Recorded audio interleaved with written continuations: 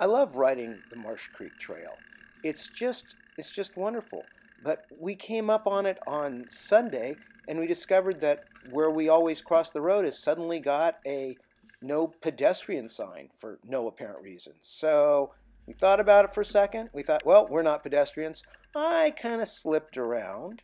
I went to the beautiful curb cut that exists where I saw a pedestrian apparently illegally crossing, much like I might have been doing. It's hard to know.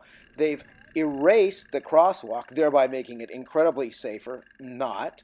We went across and proceeded. But why they did this is a mystery to me. It certainly doesn't make it better for anybody in a way that I can figure out. What's going on?